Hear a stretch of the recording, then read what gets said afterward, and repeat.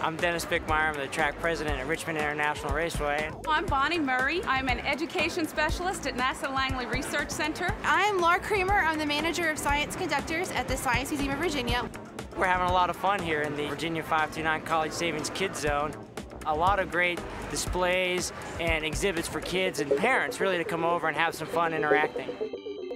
The race car is a science experiment on wheels.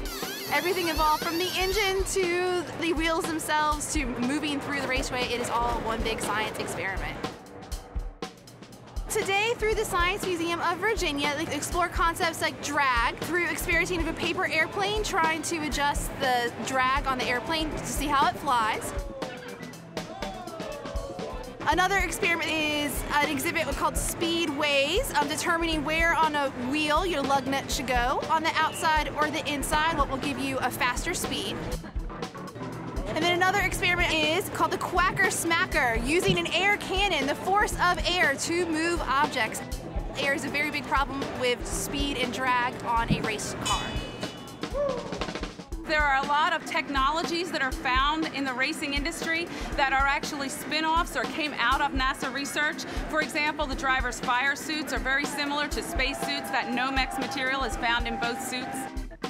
This is important to NASA because understanding the science of racing actually helps students understand the science of aerospace. So this would be like an airplane wing, right?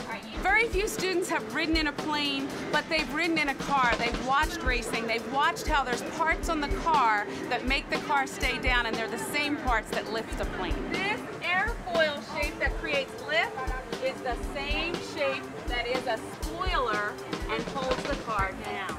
These cars have advanced so much.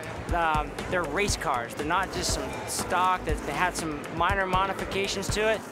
When they come in from practice now, they're hooking up laptops to them, and they're downloading a lot of telemetry and data.